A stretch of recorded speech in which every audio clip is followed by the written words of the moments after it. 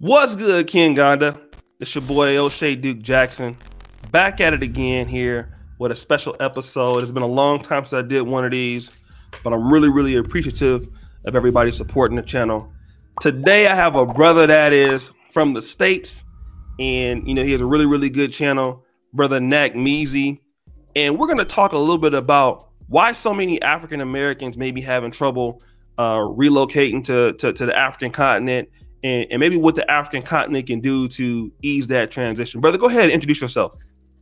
Like you said, my name is Nakmeezy. I have a channel on YouTube. I also have a group called 50 Deep, and my group is about supporting the Black community on two major points. One is standing up against anti-Black racism here in the Netherlands. I'm from Brooklyn, though. And the other is community give back programs, tuition reimbursement programs, and also uplifting the youth. All right, brother. And you have a very good channel that focuses on a lot of things, man, martial arts and a lot of history. But one of the videos, man, that I saw that you responded to was K and K Squad, who were living in Accra for about a month.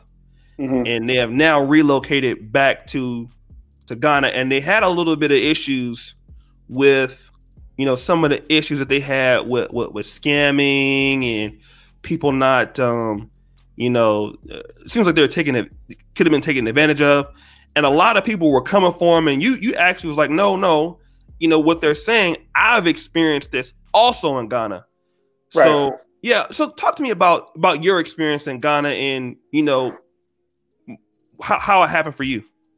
All right, so what I'm gonna say something before I get into that is that what I'm gonna say is not about the Ghanaian people. It's about the situation that caused some of the Ghanaian people to do what they do. Right. So I have a lot of love for my brothers in Ghana, especially my people from the Ga tribe. Shout out to y'all. So now let's get into it. Okay. I think because of certain social economic situations on the ground in Ghana, it creates a culture where everyone's trying to get what they can that day. So I didn't experience any sort of like clienteling or customer base building. It was all just trying to get that money right then and then trying to get someone else.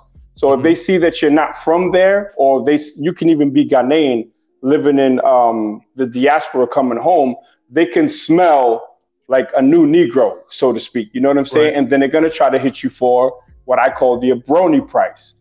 And that's why I don't really fault a lot of them. But then when you start getting to the police and other institutions, then that's when I say, y'all, I think that the government of Ghana needs to really rein in some of this corruption, because it's starting from the top and then it's trickling down. And if the top has their neck on the people, a lot of them are going to have no choice but to pass the buck on to whoever they could get paid off of. No, those are good points. I like how you said that, even in your original video, that your attack was not on the people, but basically on the system in which, people are abiding by. Not all, but a lot. Let me ask you this, because one of the things you said in one of the videos, I want to make sure I don't misquote you, was that before, Ghana or any other country starts asking for African Americans to come back, or the diaspora, be it Ghana, there's a lot of focus on things that need to be fixed there before we can even decide that we should come back, so we don't have as many bad experiences. What did you mean by that? What I meant by that is not like and some people take it the wrong way. They take it like I'm trying to point out the shortcomings or the opportunities for improvement. What I'm saying is that I stand 100% with the people of Ghana, and I'm going to hold their government accountable to do right by their own people first. Right. Before you start inviting competition in an already tight economy where people are already trying to live hand to mouth. You know what I'm saying? Take care of them people first, man, before you start inviting us back. That's my whole point with that. Okay, let me ask you this, because when you're a well-traveled person, what did you expect before you went to Ghana? What did you expect that maybe you would experience? And then what did you actually experience more so on the ground? So on the ground, the first 5 days, I wanted to leave. I called my wife. I said, "Look, change my ticket. I'm out of here." Real talk. Right. I would have paid the extra money. I wanted to leave. Okay. And then I woke up and I said, "Yo, hold off. Let me give it a couple of days." Right. Mm-hmm. And that was because I was in a tourist spot, number one. Mm-hmm. So a tourist spot in Accra, you're going to have your scammers, just like a tourist spot in Times Square in New York City, you're going to have your scammers. Mm-hmm. So once I left that tourist spot mm-hmm. and started making connections with actual people, then mm-hmm. the whole shit changed. Mm-hmm. Doesn't mean that I didn't experience certain scams or people trying to scam me, but for the most part, the Ghanaian people are very nice. You know mm-hmm. what I'm saying? Mm-hmm. And I'm going to go to Asia real quick. Thailand, they say, is the land of smiles, but sometimes there's something behind that smile. Right. Brooklyn raised me to know, like, yo, all right, how's this person coming? Are they smiling at me because they want to get some bread, or they just genuinely being nice? And I found that most of the time, the Ghanaians outside of the tourist spot were being genuinely nice. And okay. real quick, my first night, I walked up it was Oxford Street, and they have like open gutters or open sewers, right? Mm-hmm, mm-hmm. I didn't notice. I was fresh off the plane. I said, yo, I want to go get something to eat. So I fell into it. Boom. All my yo, straight up, I ruined my shoes and all of that. All my ID fell out of my phone case. All of it. I didn't realize. So 2 days later and then a week later, I was pissed, but walking up Oxford Street again, and this little kid came up to me like, sir, excuse me, did you lose your ID? And I'm like, yeah. They had all of my ID, my European residence card, my New York City driver's license, my ATM card. They had all of it. They wanted no money. So, of course, I broke them off with a little something just to show my appreciation. But that right there in a nutshell for me it kind of sums up the majority of the experience that I had with people in Ghana outside of the tourist traps. Okay. Now let me ask you this, because you know you're a brother that is well versed on the history of our people. Much more so. I thought I was good, right? You know, you and Brother George, y'all are on another level. I'll be listening to y'all. I'm like, oh, okay. I need to, write this down. But mm-hmm. you're a person that has lived, you're Europe right now. You're living in, you deal with the Black community in the Netherlands, and right. you build our community back home, and then you've been to Ghana. What are some of the things that you feel that can connect our people? Because a lot right now, there's a lot of content online where mm-hmm. there's this person saying about this and that person saying that. But as a person that's experienced all three communities, if a person was trying to go back to Ghana or try to connect, what advice would you give? Great question. Yeah. Great question. So what I don't like to see are people like Black Americans going to Ghana talking about they don't have culture, or I'm lost. There's a picture of this female holding up a sign talking about I'm an asylum seeker from America. When you move anywhere on this planet and you don't move from a position of power, right? A position of pride, regardless of your situation, you're going to make yourself a target for scams, for people to say, oh, you don't have any culture? Come, let me sell you your culture. Hey, what day were you born? Friday? Oh, your name is Kwaku. Saturday, your name is Kwesi. And I probably got that wrong, but this is just an example. Right. You know what I'm saying? So what I did when I went there, and I went there primarily for boxing to Ghana, because the Ga tribe, they produce the most world champions out of one little town called Bukom in Jamestown. So I went there primarily. But when I went there, I did cultural exchange. I didn't go there like I am a culturalist Black American Akata. I went there on some like, look, I'm very proud of what my people did. Mm-hmm. Tell me about your people. Let's exchange. And if the right. conversation is not from a give and take, or if they don't want to know about mine, then the conversation stops. Okay, say that one more time. Say that one more time. I'm glad you mentioned that. Say that one more time. If the conversation doesn't come from a place of an exchange, a cultural exchange, mm-hmm. if I see that you're just pushing your joint on me and you don't want to hear about mine, then the conversation is over. Mm-hmm. Okay. Now, before we were talking, I hope you don't mind me asking this, because one of the things that I like, building on what you were saying, I try to talk about that a lot of times on this channel, is when you went to Accra or you went to Ghana, you were going, not like, a soul searching, although some people do that. But Right. you also are very, you train fighters. You've been doing it. It's evident on your channel. You had an actual tangible skill that you were able to bring and that you were able to come in and develop. And I want you to tell the story about what your experience with the fighters were when you were out there training, in that town. Okay, there's a word that people use. They say, be humble, be humble, be humble. I don't like that word, be humble, because it says the actual definition is to have a low sense of self-worth. But I understand what most people mean by be humble. And me being a dude from Brooklyn, New York City, I have a certain swag. I speak a certain way. So I had to dial it back when I went there. So when I went there, I went as a student, not as a trainer. I've trained professional fighters and stuff in the kickboxing world. But I went there as a student, because I didn't want to kind of rub them the wrong way, so to speak. And Right. I just learned. And once they saw me hit pads and hold pads, at the end of the first lesson, they sat around me in like a circle. And they said, brother, we really would appreciate if you could take over the lessons for the time that you're here. And I was honored. I felt honored that they even wanted to do it. I know I'm good, you know what I'm saying? But there was no, I'm better. There was no pissing contest. We sparred. I'm 47 years old. These dudes went hard on me, but still with an air of respect. And because of that relationship that we made or that we formed, I came back and I took care of the whole team. You know what I'm saying? They asked me for used boxing equipment. I said, yo, I got you. And come on, if I mess with you, I would never give you something that I wouldn't use myself. So then I hooked them up with all like top quality, brand new stuff. And actually the K&K squad made it possible because that thing got caught up in some Ghanaian red tape, so to speak, but they fixed that for me. So yeah, that's a long answer to a short question. Okay.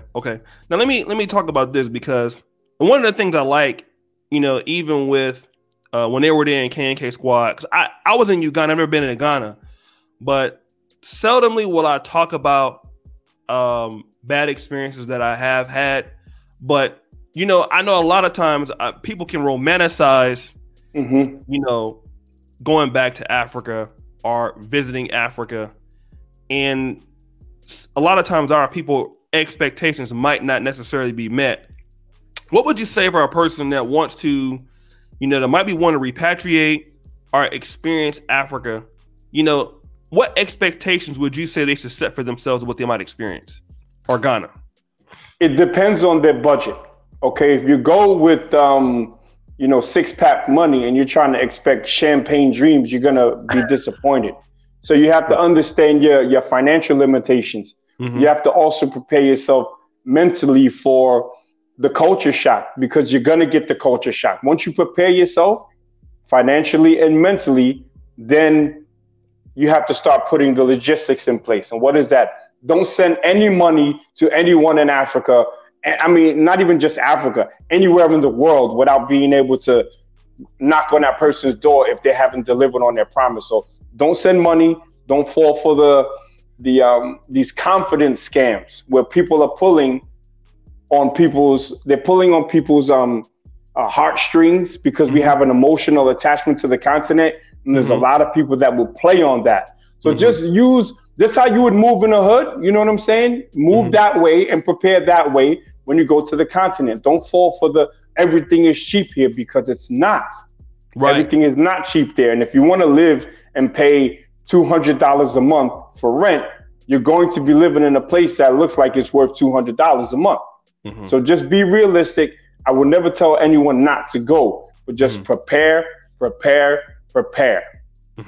Let me ask you this, because obviously you've worked with other content creators and people that live there, and obviously we know there's a slew of African Americans that have went to they have them all in the Gambia, they're now in Tanzania, some are in Uganda, and in your opinion, from that, because you're actually living in Europe like me right now, so we're still like expats, so we have a little bit of idea of how it works living someplace else. But why do you think that repats from the African American community some of them are having problems, in the new location in like Ghana or Accra. Despite, I mean, now 2020, there is a lot more information than we had like in 2015.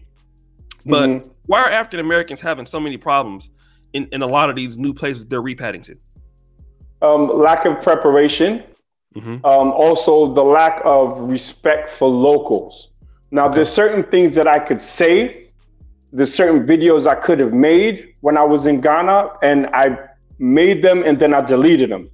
Because while I have to balance truth with respect for the locals, it's a very fine line.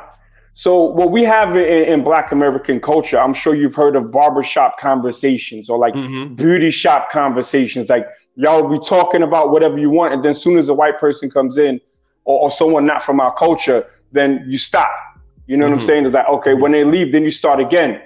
We have to understand that some conversations are barbershop conversations when you go to the continent. So if you see something that you don't like, while you may be able to tell that truth, but it's how you tell that truth. Right. You know what I'm saying? It's how you tell it. And, and sometimes you might want to just say, man, I ain't even going to say it, because what you might end up doing is giving the others more ammunition to shit on people that we share a lineage with. Right. Now, so those things you have to keep in your mind. And look, I've said, and I've showed certain things that people on the continent do not find favorable. But understand that where I'm coming from, this is not from the place of the locals. I'm gonna put fire under the asses of people who have their boots on the necks of the locals. You know what I'm saying? I'm not gonna go there and just be balling out of control when I come out my Airbnb, there's a little kid sitting right in front of my door in a place, in a situation that I don't like to see my people like that. When I say my people, I mean Black people globally. Right. But yeah, so, it's just, my mom used to tell me, it's not what you say, it's how you say it. Right. No, I definitely understand that. Let me ask you this, because, a lot of times people talk about, the opportunities, because, you have, for example, I get a lot of messages from Ugandans that are in, people that say they want to, come back to Uganda. And there's actually some Ghanaians in a lot of Ghanaians in Europe or in America. And, people talk about the opportunities. When you were there in Ghana, obviously with your fighting training and regiment, you were able to see that you had an opportunity if you wanted to take it for the future. Do you believe that African Americans do we have a home on the continent? Do you think that there's something or do we have opportunities that we can take advantage of to assist the local people and partner, in your opinion, from what you saw? I like the word that you use, assist. All right. The African Revolution or the African Spring has to have an African face on it, a continental face on it. What you don't want to do is go to the continent with this Black Jesus mentality. Like, I'm going to save you guys. I'm coming back to save you guys. And you see a lot of us that have that.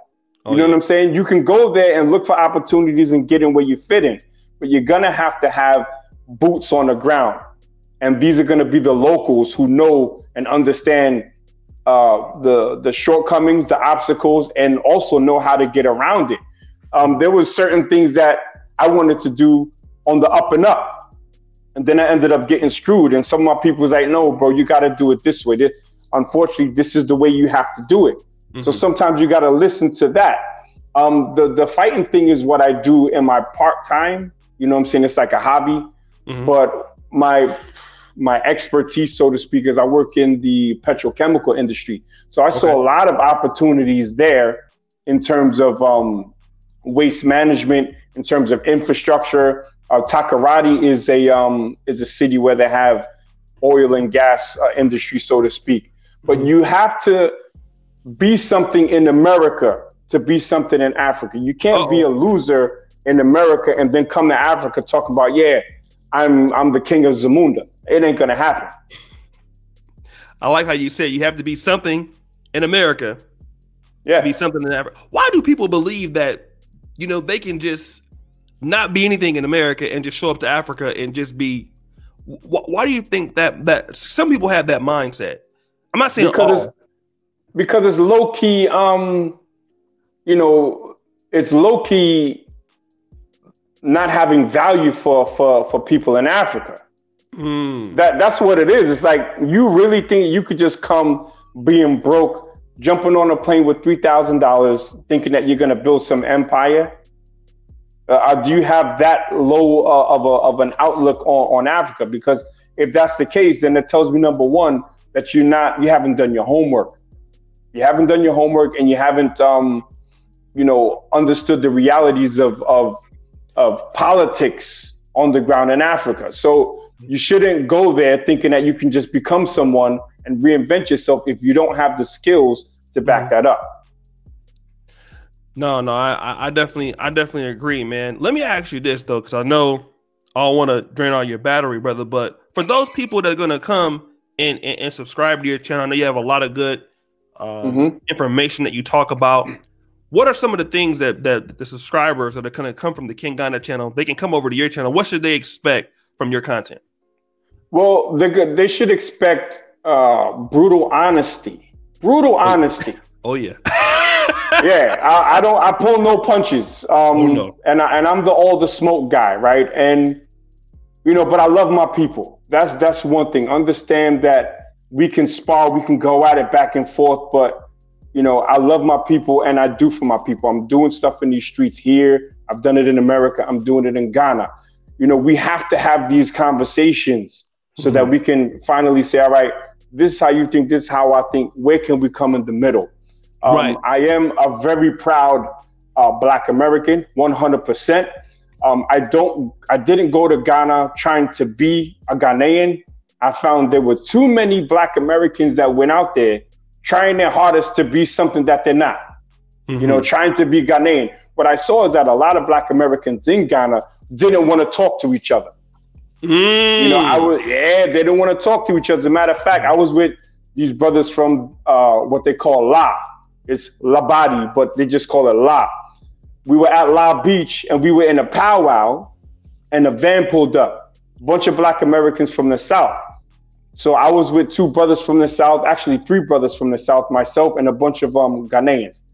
So this one sister came over to us. Said, hey, how y'all doing? She knew we were Black Americans. So, hey, sis, how you doing? She was older. Yo, someone came out of the van, like chaperoned her away and pulled her away. And the Ghanaians picked up on it. They said, yo, what's wrong with you? Why you don't want her to talk to your brothers? And she said, don't do that. That's not how we do in Africa. They said that to the Black American. So you got a lot of people over there that's caping and trying to be something they're not. When people say, yeah, I'm this and I'm that, I say, well, okay, do me a favor. Tell me that in tweet. Tell me that in God.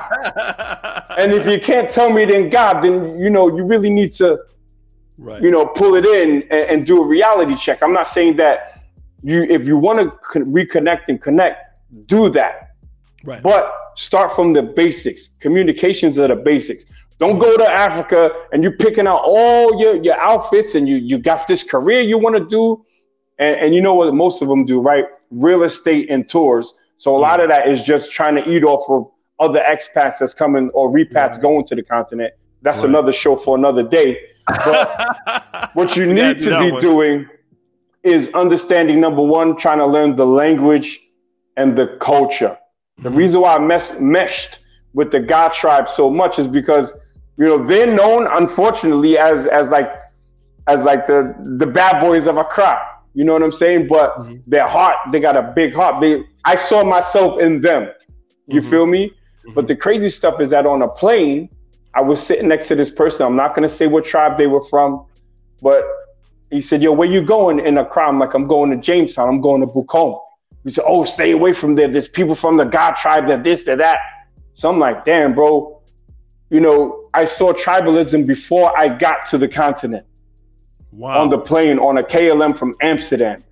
In Accra, some dude, I don't know what ethnic group he was from. So I'm going to stop saying tribe. I'm going to say ethnic group. Right. And he walked up on me, right next to me. And he said, I hate these Nigerians. I wish they went back to their country. And I'm like looking around like, yo, who the hell is he talking to? I'm not Nigerian, right? But then I looked at him. He looked at me, then turned around and went the other way. He was talking to me. To you. Oh man, that Ghana night. Yo, real story. Since you said that, right? This is a true story. I'm in Kenya with Wody Maya, and so we were at the Yaya Center, and I always go hang out there or whatever. But he put me onto it. So they have mobile money in in Ghana it's like MTN or whatever, but in Kenya it's called M-Pesa. They have Airtel and M-Pesa. So we're staying in this place on Westlands, and we're going to the Yaya Center to meet up with some people that he knows, but the guy needs his money for the day, and we have the money, but we just can't get it to him. So we need to send the money to him with the more money. The only problem is we don't have a registered M-Pesa account, so the only way that we could do it is we need to have somebody with an M-Pesa account to send the money for us. So we need to find an agent or a person with an M-Pesa account. We can give them the money that they can do it. So once we get to the Yaya Center, which is like a mall, we're he's going to all these places like this store, this M-Pesa place, and so he gets into the place and he's like, go to the guy like, yo, listen, we need to send this money to this guy. We don't have an account. So the guy was like, listen, the only way you can do it is you have to convince somebody here to, send the money for you. So he's talking to Kenyan ladies or whatever. And they're like, wait. No. You're a Nigerian dude. She's like, no, I'm from Ghana. Like, no, you're a Nigerian. No, you guys are scam artists. I don't want to send anything from you. That's true. I'm sitting there like, I'm watching this shit the whole time. Like, yo, this like one at the time he wasn't as big as he is now, but he was big enough that when we would go to like Java's house or someplace, people would stop him in the street. We in the club, people would stop him in the club. So he big enough that everybody know who like people know, like at least 12 times somebody stopped him and like, yo, I watch you on YouTube. So people knew who he was, and right there I was able to see how he was getting discriminated on just for being a West African in Africa. I couldn't believe it, bro. I was like, damn, that's some cold. But just like you said, it happened right there in front of me. So this is what I want to. This is one of the more unpopular points that I speak about on my channel, which is we are not the same.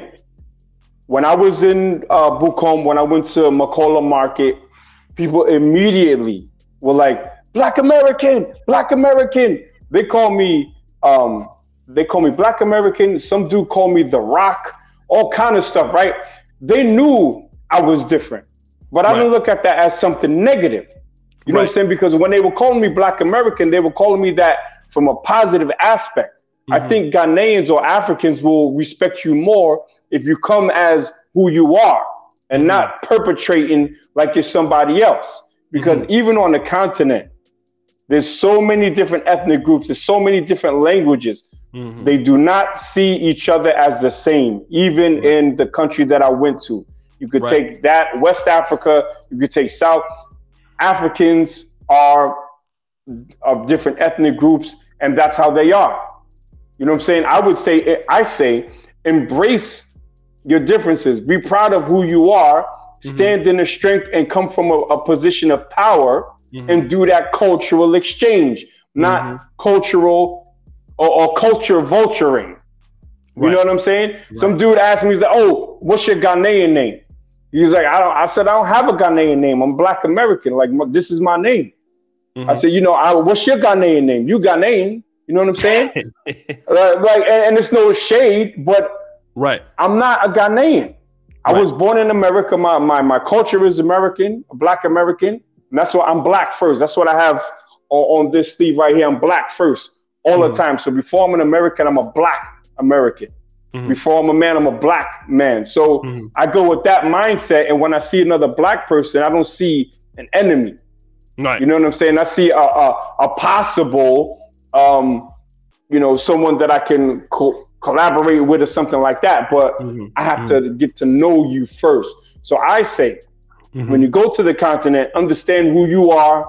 And if you're going to try to adopt a tribe, that comes after you've made connections with those people. They have to invite you, and you can't just invite yourself and say, yo, I'm a Fanti now, or I'm Ashanti because you like the story of Ya Asante Wa or something like that. No, you have to start from the ground up, making connections, learning the language, learning the culture, and then these people, if they see that you're worth being brought into their tribe, then they'll do it. It'll happen in due time. But don't go out there trying to swagger jack people's culture.